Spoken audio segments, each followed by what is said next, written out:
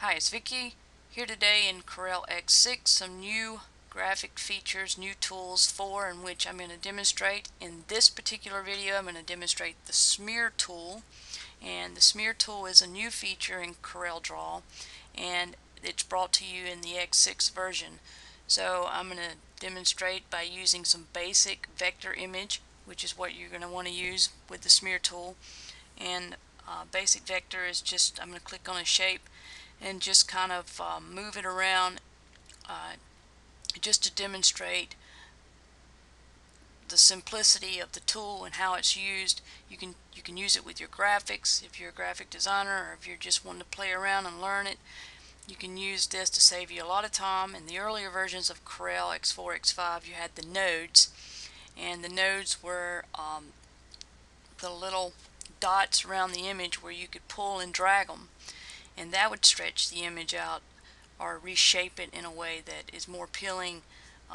So this smear tool is going to save you a lot of time if you're one who uses the nodes in the earlier versions. So I'm going to show you how to do that now just by clicking on a basic shape. We're going to start with the polygon and just create a shape on the page. I'm going to choose a color just to add some color to it. Let's create another shape. Let's make it a circle. We'll make it a different color. Let's just say green. That's fine. Right click to change the stroke green as well. So and then we'll grab maybe a square and just hold our control key down and get a perfect square. Maybe make it powder blue. Right click on it to change the stroke. Okay, so now I have three shapes here I'm going to play around with. Now I want to choose the shape in which I'm going to use the smear tool on, and in order to do that I want to use my pick tool. My pick tool will allow me to select an object on my document. We'll just change up and select this polygon here. Now the next one down from your pick tool is your smear tool. If you hover over that tool and then left click, you can see all the tools within this tool selection here. So we're going to be working with the smear tool, so I'm going to select that. Now as you can see, I have a nib here, and that nib moves with my cursor. Now if I want to change the size of the nib, I can hold my shift key down and left click on my mouse and drag it to make it smaller. Or I can hold my shift key down, left click on my mouse to make it larger. So again, this is not a fancy graphic or vector image in any way. This is just basic information on how to use your smear tool. We've created some shapes on the page, and I'm going to just demonstrate by using this smear tool the things that you can do with some of your fancy graphics and vector images. I'm going to make it a little smaller, holding my shift key, dragging down the mouse. Now I've got something I can work with. So I want and have selected this polygon here.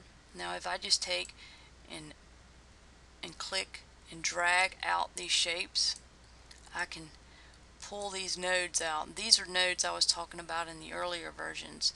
Used to you just select a node and pull it, and you would just be pulling points, and it would take a long time to accomplish a great deal of work that you can do with the smear tool. Now to make my smear tool larger, to be more effective to the graphic, I can just do all kinds of things here. Create something that looks wavy, or pull out these nodes and just create something interesting by just pulling on the shape itself. Hold my shift key, make it smaller. If I want to get more precise, I would use a smaller nib, and that's how that works. If you want to add color or something, again, choose your pick tool. There's your circle, and we can reshape this one as well. Do something fancy with it. I don't know. Maybe just create some effects around it, and then maybe do something larger. Hold my shift key, make it a little larger, and just kind of warp it out a little bit.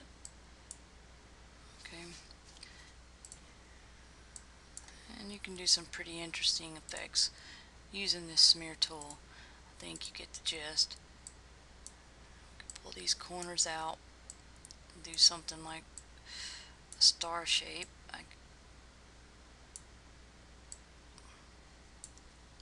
Not perfect, but close. And again, you can make it smaller holding your shift key and dragging the nib to perfect anything. So again, this is basic tool information on the new features within the Corel Draw X6.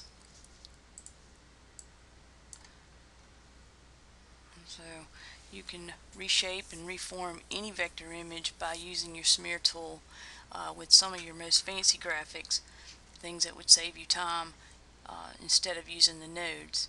And that's basic information on the smear tool within X6 Corel Draw. If you have any questions, feel free to call me. My name is Vicki. I'm in the support department here at Condi Systems, and as always, I thank you for your time.